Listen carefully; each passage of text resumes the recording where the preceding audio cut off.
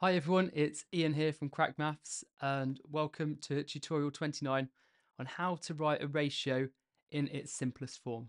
Okay, so if you're watching this tutorial, you probably know a little bit about ratios, but what I want to go through first, I'm just going to do a pictorial example of what this actually means to write a ratio in its simplest form. So to do this, I want to look at this question here, which is write the ratio 12 to 16 in its simplest form. So I'm going to just write 12 to 16 up here first. But what I'm now going to do is I'm going to draw this in terms of dots. Okay, so I'm going to draw 12 dots on one side and 16 dots on the other. Okay, and I'm drawing them here because basically what we want to do is we want to see if there is another way of describing this ratio that is simpler than 12 to 16. Now, the way that is going to be simpler than 12 to 16 is going to be by dividing these all into groups of 4.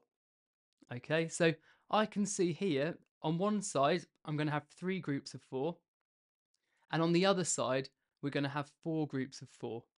So what that means is this ratio, which is 12 to 16, could also be 3 to 4 because it's these 3 things that are the same to these 4 things that are the same.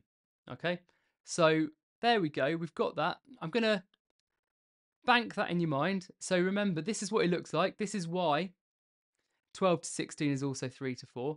But we can also do this by looking at it with our direct proportion as well. So we know that ratios are proportional. They increase and decrease by being multiplied and divided by the same amounts, okay? That's what directly proportional is. So we know that 12 to 16 can simplify down to 3 to 4. And the way that we do that is we can do it in stages. So 12 to 16 is going to be the same as 6 to 8. And then that's going to be the same again as 3 to 4 because we've been going up and going down at the same rate. Okay, let's have a look at another question here. So this question says, simplify the ratio 24 to 12 to 36. Okay, I'm not going to draw this one out. I'm just going to go straight to the number method.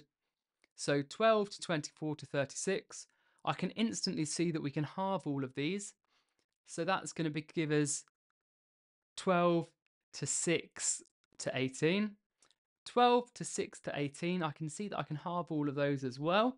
12, 6, 18. If I halve each one of those, I'm going to get 6, 3, 9. And now there's odd numbers in there, so I know that I can't halve them anymore.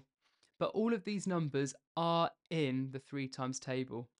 So let's have a look at this. So we're going to go 6 divided by 3 will give us 2. 3 divided by 3 will give us 1.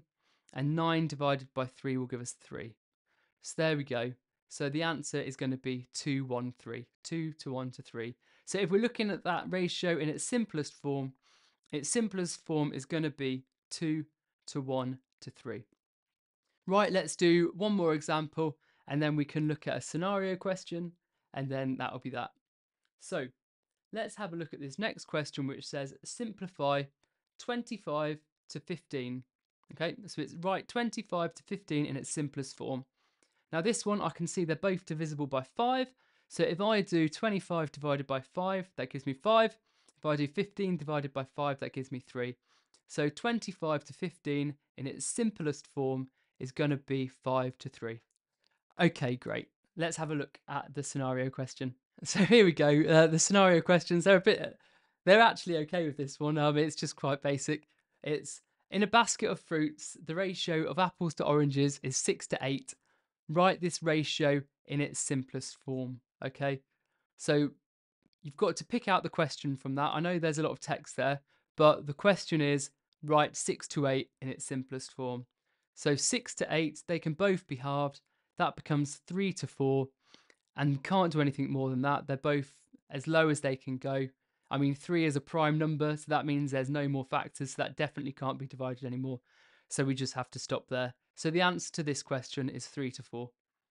Okay, well, I hope that was helpful for you. Now, if you need any more help on these questions, remember that there's loads of examples available at crackmaths.co.uk.